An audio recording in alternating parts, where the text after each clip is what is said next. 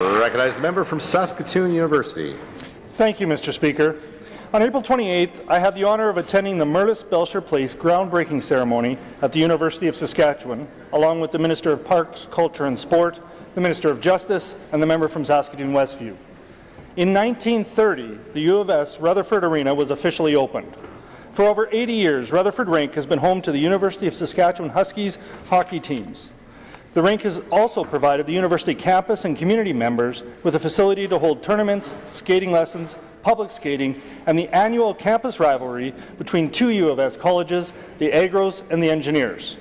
Mr. Speaker, I am proud to say that with numerous fundraising drives held by the university, Saskatoon citizens, and with the help of a generous $12.25 million donation from U.S. alumnus Merlis Belsher, Rutherford Rink will be replaced and renamed Merlis Belsher Place. Construction on the new multi-use facility is set to begin sometime next week. This facility will provide Saskatoon minor hockey with 1,500 hours per year of ice time, as well as 2 full-size basketball courts. Mr. Speaker, I would ask my colleagues to join me in congratulating the U of S and the City of Saskatoon for their incredible fundraising commitments and efforts.